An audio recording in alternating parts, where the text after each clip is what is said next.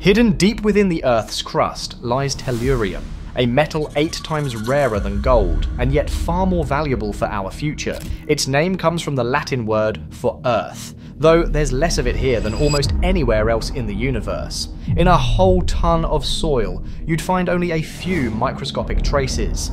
Today tellurium is obtained when copper electroplating produces byproducts in the form of tellurides of precious metals, which later on are reduced to metallic tellurium. For centuries, tellurium was little more than a scientific curiosity, known mostly for causing a faint, garlic-like smell on contact. But today, that forgotten element has become vital. The US government now lists tellurium as one of the most critical minerals for national security and the clean energy economy. It's a key component in high-efficiency solar panels and advanced renewable technologies.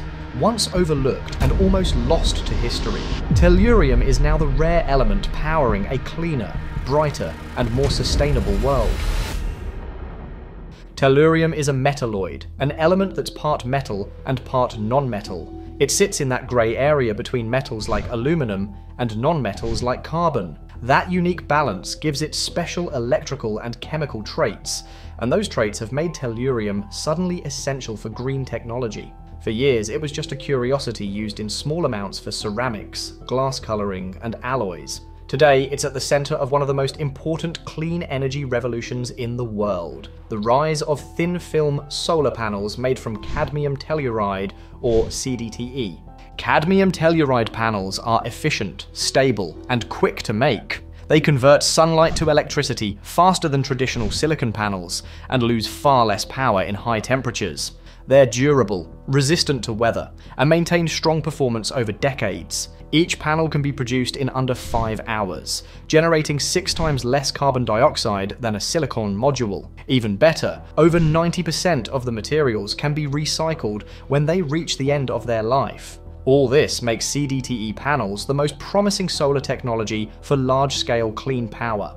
It's no wonder the global market for thin-film solar cells is expected to surpass $10 billion by 2027, more than double the size it was in 2021. But there's a catch. Tellurium is rare, so rare that it rivals platinum in scarcity. The average rock contains just about 3 parts per billion of it. Oddly, the element is more abundant in outer space than it is here on Earth. During our planet's early formation, most tellurium escaped into the solar nebula as a gas, leaving Earth almost empty-handed. Today, known reserves are estimated at around 24,000 tons, found mostly in the United States, Peru, Canada, Japan, and Russia. Yet there are almost no tellurium-only mines. The metal is extracted as a byproduct of copper refining, recovered from waste materials called anode slimes. Because of that, the global tellurium supply depends directly on copper mining. When copper production slows, tellurium availability drops and prices climb. According to the US Geological Survey, roughly 90% of all tellurium resources come from copper ores. That tight link between the two metals has made copper even more valuable, not just for wiring and electronics, but for renewable energy too. Copper connects solar panels, power inverters, and transmission systems, while tellurium forms the panels themselves. Together, they make up the foundation of modern clean energy infrastructure. It's a perfect partnership, but also a vulnerability, because if copper output falters, so does tellurium production. That's why most tellurium still comes from one place: China. In 2023, China produced about 2/3 of the world's supply, around 500 tons. Japan followed with about 68 tons, and Russia came next with roughly 40. China's dominance comes from decades of industrial investment. It built an entire system to mine, refine, and export critical elements, and tellurium became part of that machine. But heavy dependence on a single country is risky. In 2019 and 2021, 95% of all tellurium used in the United States came from China. With China controlling nearly 75% of the global supply chain, a trade conflict could cripple Western solar production overnight. So the US decided to act. In 2020, it still relied on imports for 75% of its tellurium. By 2023, that number had dropped to only 25%. The turnaround came from a century-old copper mine in Utah, Kennecott. Located near Salt Lake City, the Bingham Canyon Mine, operated by Rio Tinto, is the largest man-made excavation in the world, over 3,900 feet deep and 2.5 miles wide. Since 1903, it has produced more copper than any other mine on Earth, over 17 million tons. In 2022, Rio Tinto began extracting tellurium from Kennecott's copper byproducts, building a new domestic supply chain that would strengthen the nation's energy independence. The plan was simple but groundbreaking. Produce tellurium in Utah, refine it in North America through 5N+, and deliver it to First Solar, the US leader in thin film panels. When fully scaled, Kennecott will produce about 20 tons of tellurium per year, worth around $3 million, but that's enough to make America the 6th largest producer worldwide. Considering global production was only 580 tons in 2021, those 20 tons make a real difference. The move also keeps more of the clean energy value chain inside the country, instead of relying on foreign refineries. Meanwhile, other potential sources are being explored. Some gold and silver districts in Colorado, California, and Alaska contain telluride minerals rich in this element. At the Klondike site in Colorado, rock samples showed up to 3.3% tellurium, alongside small amounts of gold and silver. But recovering it efficiently requires different equipment and new chemical processes. Gold mills aren't built for tellurium, so extraction remains costly and limited. For now, copper mines remain the best and cheapest source. The economic impact of tellurium is already enormous. A recent study commissioned by First Solar found that by 2026, domestic CDTE solar manufacturing could add over $10 billion to the US economy and create 30,000 jobs, generating nearly $3 billion in wages. The Department of Energy has invested another $20 million into research to improve CDTE cell designs, extend their lifespans, and reduce production costs.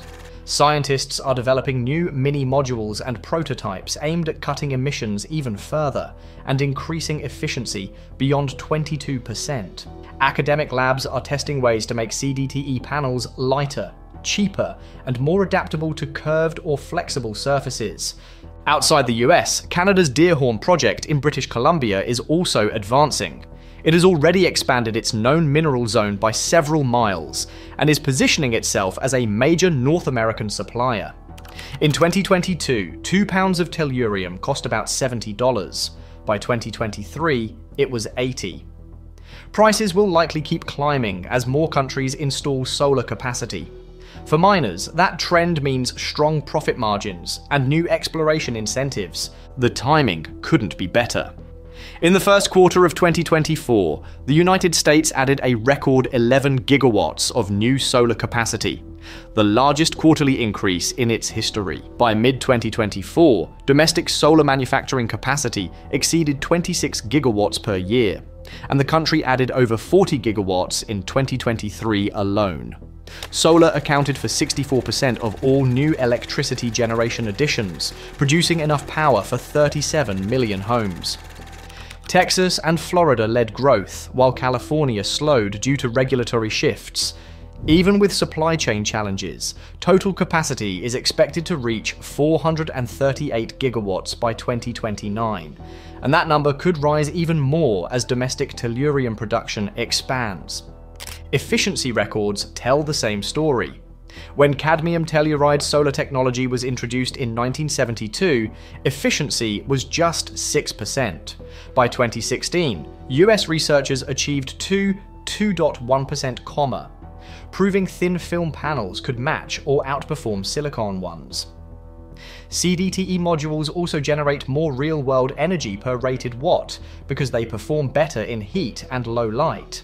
The production process is faster, uses less energy, and doesn't depend on imported silicon, giving the US a chance to build a fully independent clean energy industry from the ground up.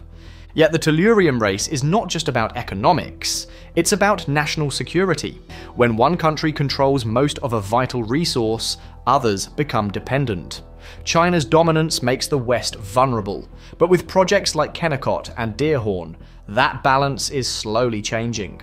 North America is projected to account for 38% of global tellurium market growth between 2024 and 2028, narrowing China's lead and stabilizing global supply chains. Tellurium's journey from copper refining waste to critical clean energy metal is a perfect symbol of modern innovation. It shows how even the rarest elements can reshape global industries when science and necessity align. Each new panel built from cadmium telluride brings us closer to a sustainable energy future, and it all starts with a trace element so rare that most of it drifted into space billions of years ago. Today, that same element is helping humanity reclaim a piece of the sun. In the end, tellurium is proof that small things can have massive power. It connects the Earth's deepest mines to the endless energy above us. It fuels the fastest growing renewable technology on the planet and strengthens economies that embrace it. As solar fields spread across rooftops, deserts, and oceans, the quiet work of this tiny metalloid will keep shining. It may be rare in the ground, but its impact is everywhere. And in the race for clean energy, tellurium might just be the rarest key to a brighter, greener world.